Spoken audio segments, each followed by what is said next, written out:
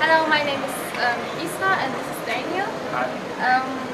We are simulate the system of distributed energy, and yes, we use regenerative energy, and the power plant is fossil energy.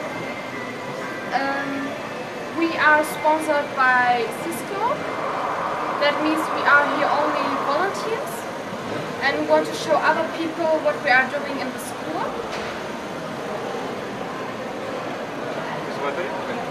Yes, we have made a program for our hometown, Mühlheim. This is in the west of Germany. This city here. Okay. And we have used dates how much energy our hometown needs every hour for the whole city, industry and normal people. So you can see in this chart how much energy our hometown use. For example, in the night at 1 o'clock we need 110, but if, for example, at 7 o'clock most people get up and go to work, we need much more here, more than 300, more than 500 megawatts per hour. And we would show if we can only manage this with solar energy and wind energy. And if it's not enough, we have simulated a cold this one. And the diagram shows us the first diagram shows us how much energy the town needs.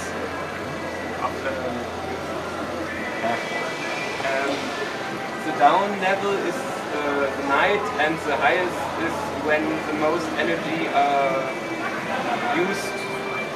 For example, if someone gets up and drives to work and the industry starts, we need more power than in the night. And the second diagram shows us regenerative energies.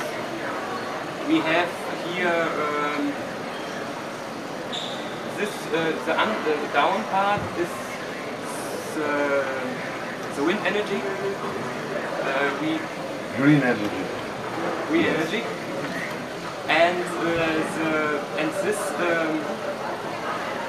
this part are the solar energy. If it's night, we have no solar energy, but if the sun goes up, the energy level gets higher and higher, and even it's afternoon, it's go down. Yes, the third diagram shows us coal plant, but a coal plant produce the whole time the same energy. So this diagram shows us a straight line because we always produce the same level of energy. But if, for example,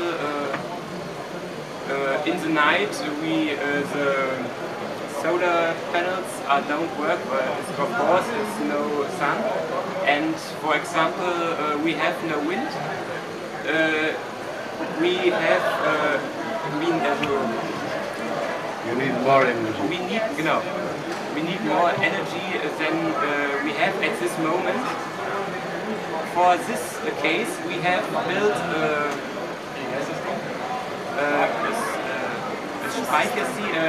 two parts of two lakes with water, and if we have not enough energy for the city, we pump water down through a turbine to get from a generator Strom, power